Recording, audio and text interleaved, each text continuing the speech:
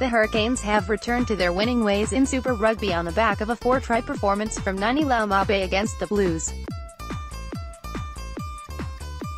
Rieko Ioane dives over to score in the tackle of Jordie Barrett Photo. Photosport Powerhouse inside centre. Laumape proved too hot to handle in a 42-24 win in Wellington on Saturday, which leaves his team close to clinching a home quarter-final berth in the playoffs.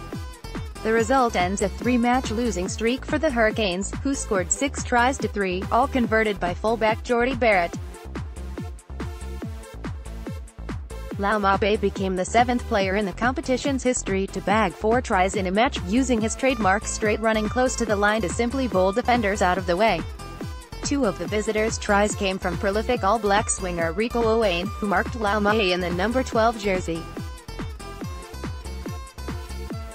His tries either side of halftime left the Blues trailing 21-17. It was 28-24 entering the last 15 minutes after brother Rieko Ioane crossed before Laumape doubled his account in rapid fashion. The match was the 100th in Super Rugby for Hurricanes captain and England Test flanker Brad Shields. Winless in their last 18 Kiwi derbies, the Blues dropped to second last overall and are still in danger of collecting the wooden spoon. The Hurricanes need only avoid a heavy loss to the Chiefs in their final round derby in Wellington next week to claim the top wildcard berth and a home quarter-final. Reuters.